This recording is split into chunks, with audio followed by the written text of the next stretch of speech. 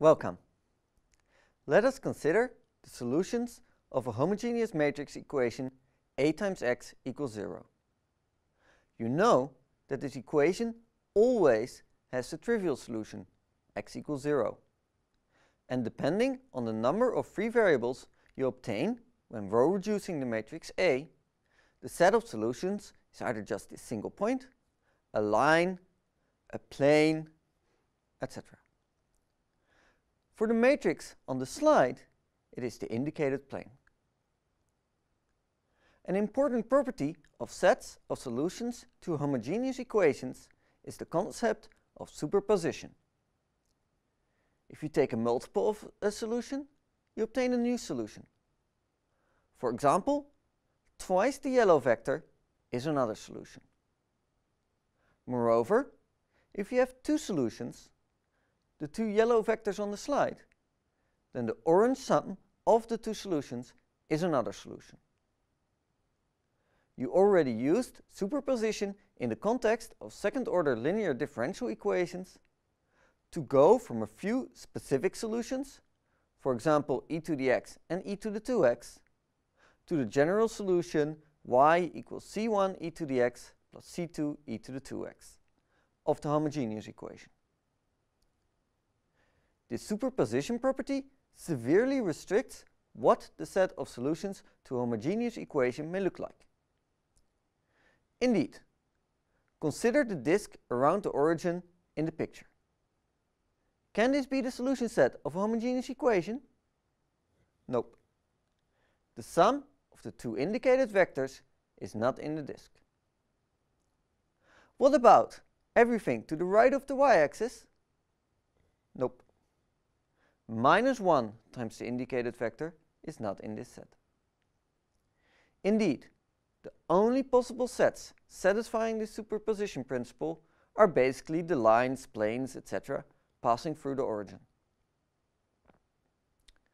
A linear subspace of Rn is a set which satisfies the superposition principle. So it contains the origin, the trivial solution, sums of vectors in this set give a new vector in this set, and multiples of vectors are also contained in this set.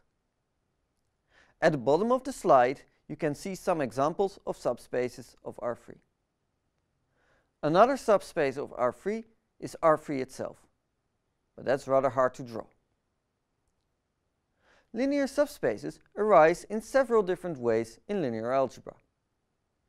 You've already seen that the null space of a matrix, the set of solutions to the equation A times x equals 0, is a linear subspace. For the given matrix A, you can easily calculate that it is a plane through the origin. Note that we see this by rewriting the null space as all linear combinations of the two vectors -2, 1, 0 and -3, 0, 2. This gives another example. The set of all linear combinations of a set of vectors, their span, satisfies the superposition principle as well, and is therefore a linear subspace itself. If the vectors v1, v2, etc. are in a subspace, then multiples and sums of multiples must also be in that subspace, due to the superposition principle. So all linear combinations of these vectors must also be in the subspace. The span is the smallest set of vectors you can have, which includes v1, v2, etc., and which still is a subspace.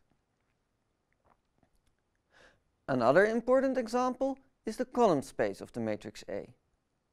This is the set of all vectors which can be written as A times x for some vector x.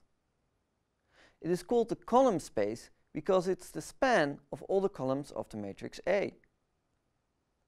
Indeed, you know that by definition of the matrix vector product, that A times x is x1 times the first column of A plus x2 times the second column, etc.